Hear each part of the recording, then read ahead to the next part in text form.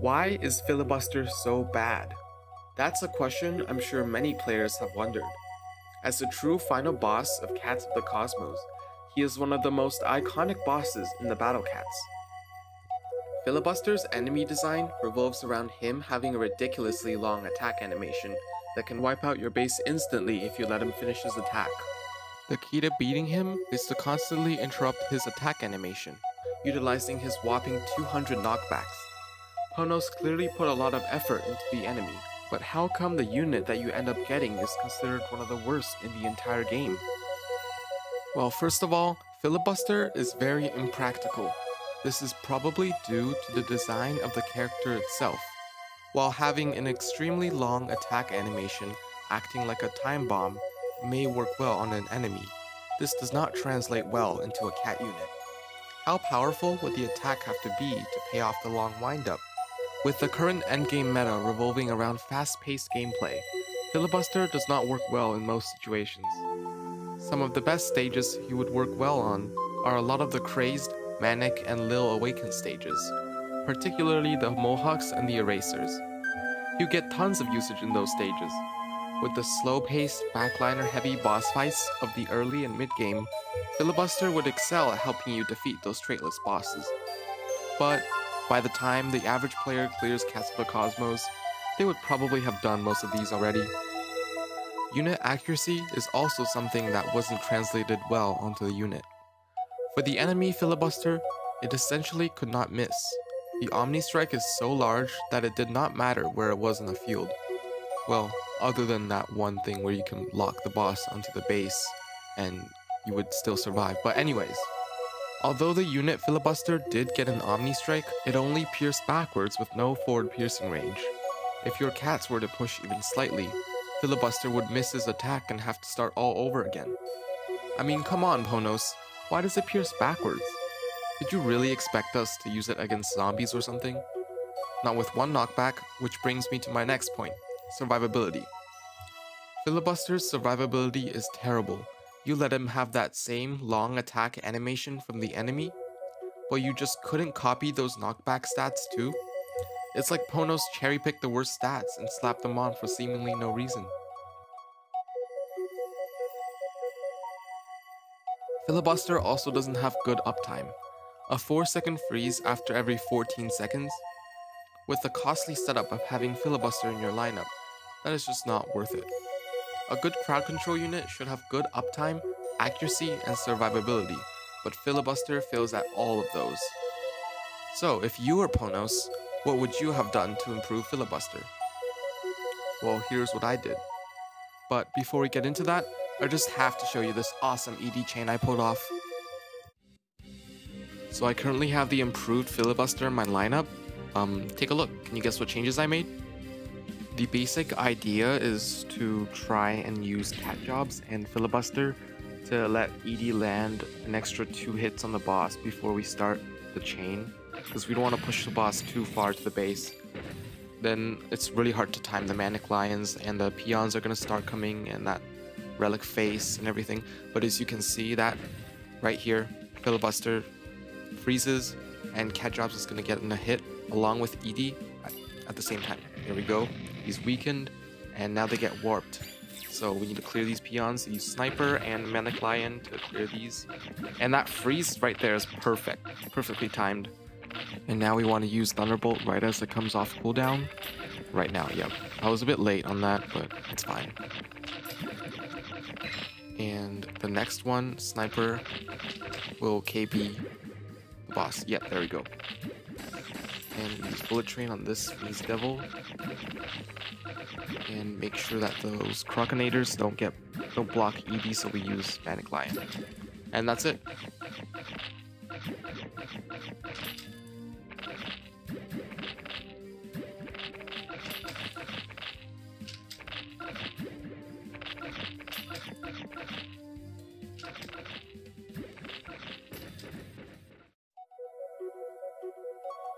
Now, before we make any changes here, we have to keep in mind that the game still needs to be balanced, and we obviously can't just give him OP stats and abilities. The unit shouldn't stray away from the original design. For example, if we were to shorten his attack animation, it would take away what makes him unique. The whole design of taking a long time to unleash a powerful attack. Of course, the unit should also be balanced, but adding on to that, it should not completely replace another unit's job or niche. Cactus and Belly Dancer have been primary Aku meat shields for a long time. Belly Dancer is a dodge meat shield, so you can't really say that one is better than the other. But then Cone Cat came, and their stats are straight up better than Cactus. If Cactus hadn't had Surge immunity, or if Cone had it too, Cactus might have completely fallen off. What do we use Cactus for if we had Cone Cat? Earth is another example of this. Earth has nearly identical stats compared to Ururan, and is better in almost every regard. After getting their true form, players would have little reason to use Ururan unless they needed the knockback or they wanted to use both Ururan and Earth together. With that out of the way, how do we actually improve a unit? The most common way is to improve the unit's existing purpose, like upping the stats to a stat-based unit or giving more ability uptime to a crowd control unit. Increasing survivability or decreasing cooldown are also valid ways of doing this. Another way is to give the unit a broader niche, like getting a new trait target or a new ability. Usually this comes in the form of talents, like Sanzo's Target Angel or Shingen's Ultra Talents that give him 3 new targets. True forms can also do this, like Ural and Gridiron's Aku targeting. Something else you may also see are units getting different usages in different forms, like Bearcat or the Dark Hero set. There are also special cases of making massive overhauls to a unit to try and revive them to be usable again. The purchasable Spectral Cat talents are the most common example of this, as their low base stats don't work well late game. They gain a whopping 80% stat boost from talents, along with many other abilities. Lil King Dragon is another example of a previously okay unit, now being extremely good after talents. But how good do we want to make Filibuster? The recent UL true forms are all really good units, with a ton of usages in the Behemoth meta. Euro's true form from the new Infernal Tower Floor 50 gave him a game-breaking power spike, but obviously we don't want to make Filibuster that good. We do want to make him similar to the other special legends, as these units are core to the game and everybody will be using them. So let's see what we can do.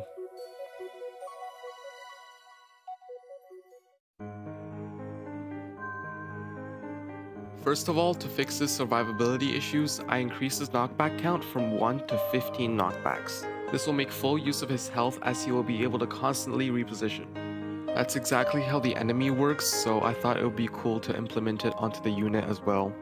Units like Shishilan and Mitama also utilize this. However, this creates a weakness for him as his endurance will be extremely low and will be prone to getting knocked back by enemies with Pierce. To help with this, I gave him wave immunity, mostly to counter the many traitless wave enemies such as Dober, Corey, Mr. Murr, and Boar Jr. This is really important for a unit like Filibuster, as giving him more enemies to work with increases his value and gives players an actual reason to use him. Increasing a unit's value is an amazing way to improve a unit while also keeping the game balanced. He also works against Wicked Face and Death Quarries for Akus, and the floor 30s of Heavenly and Infernal Tower. Yeah, they're getting power crept a lot, but by the time you get Metafilibuster, you likely have cleared Infernal 30. Maybe. Actually, doesn't he work against Lil Bumpin too? Oh dear, I think it made him too strong. Oh, he didn't freeze the Bumpin. He missed. He's not OP. He's not OP. I also gave him 2 extra seconds of freeze, since I felt like 4 seconds was too low after such a long attack animation. It was around 27% uptime, and I buffed it to around 40%, which is much more reasonable. I'm just worried that if the freeze is too long, it would be overpowered, since you can just rush everything down during the freeze. The long freeze time works especially well with units like Fishman or Balrog. Next, to improve his accuracy, I gave him 100 extra forward piercing range. This really helps him to actually land his hit and maybe even hit some other enemies hiding behind the main target too. The reason why I gave Filibuster floating target is that I really wanted to make him work on the new Sage enemy, Socrates. To be honest, I don't like the idea of giving him this many trait targets. If I were Ponos, I would probably plan the Sage enemy or Filibuster ahead of time so that their traits overlap. But honestly, he works surprisingly well on this stage. I'm using Yohane's Goldbrick strategy along with Fishman since he can actually get hits in on the boss while the freeze is active. I know Cyber and Sniper are carrying the stage, but at least he sorta works, but that's good enough for a special legend, right? Lastly, I gave him Aku targeting and 100% shield pierce. Currently, we are lacking a long-range, non-uber shield piercer, and I feel like it wouldn't be overpowered if we could break shields every 14 seconds. He may not be completely viable, but at least he's reliable. He actually works really well on Akus since a lot of the Akus are ranged like Condemned Pang and Fallen Bear, and that piercing Omni Strike can break those shields very easily. So, with all the explanations out of the way, here is the actual unit review you've all been waiting for.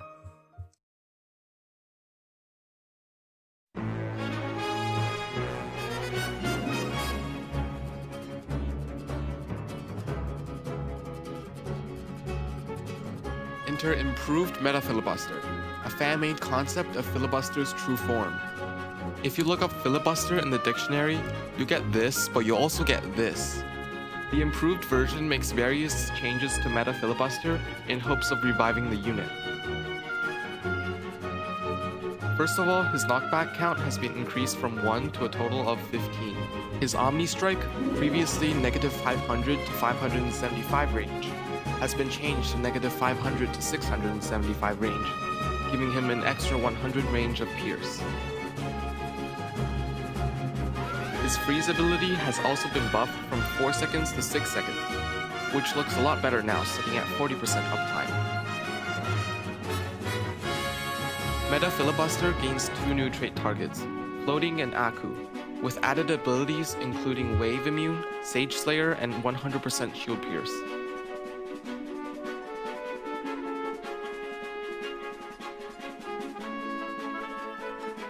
Here are the full stats of improved Metafilibuster.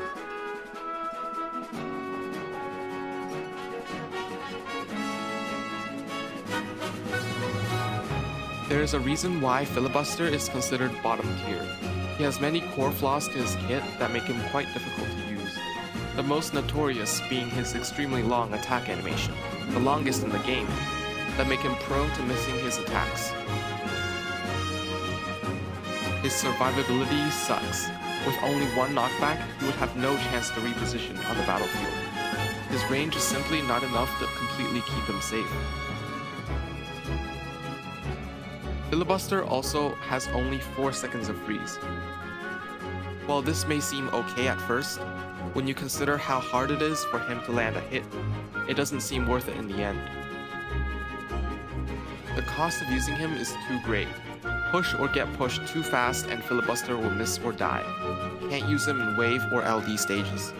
Wait 12 seconds for him to attack once and only get 4 seconds of freeze.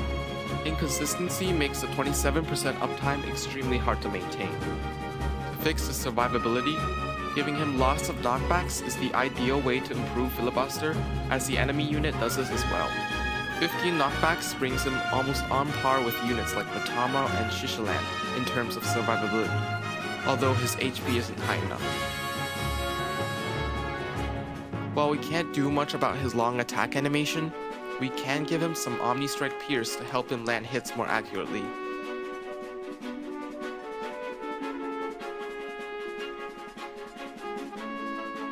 "100 extra range of Pierce isn't a big change, but it makes him far better than before. Now when enemies get knocked slightly out of reach, Filibuster will still be able to hit them. To try and incentivize players into actually using him, Metafilibuster gains 2 extra seconds of freeze time, giving him a rather overpowered 6-second freeze. This brings his uptime to 40% and greatly helps him land future attacks as well.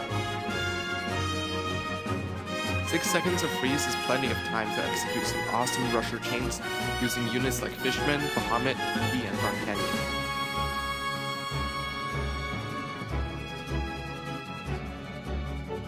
With those changes, it already makes Metafilibuster a solid unit, but that is not enough for a special legend. We want to push him even more for future content.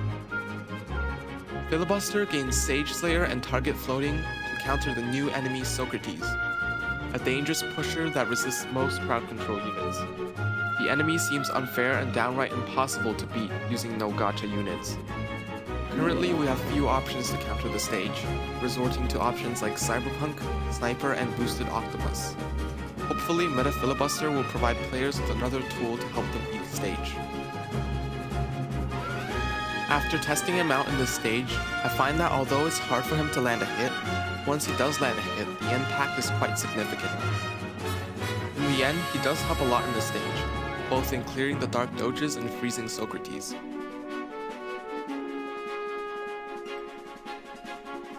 Metafilibuster gets his niche expanded even further, as a super backliner Aku crowd control and a shield piercer. His surge immunity provides him safety from death surges, and his wave immunity allows him to counter enemies like Wicked Face and Deathcore. His main weakness should be Aki. With Aki on the field, it is almost impossible for him to land an attack, as Aki's constant attacks would keep interrupting him. Other than Aki, Metafilibuster's high range allows him to work on most other Aku enemies.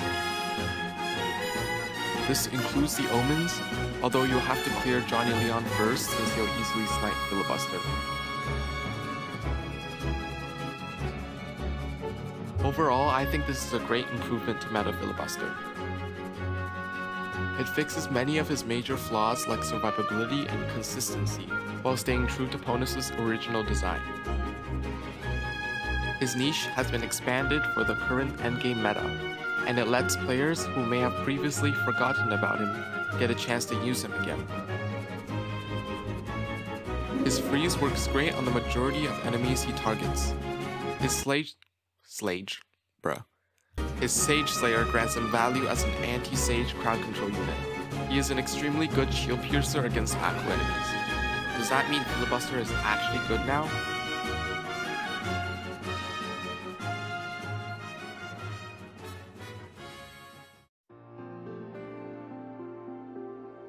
What are your thoughts on improved Metafilibuster? Do you think it would be a good true form if it was actually in the game? This video took 2 weeks to research, record, and edit, so if you enjoyed the video, you don't have to do anything because you already watched it to the end, and I thank you for that. But you can subscribe if you liked the video, because I'm going to be uploading more videos like this in the future. See you in the next video, I guess.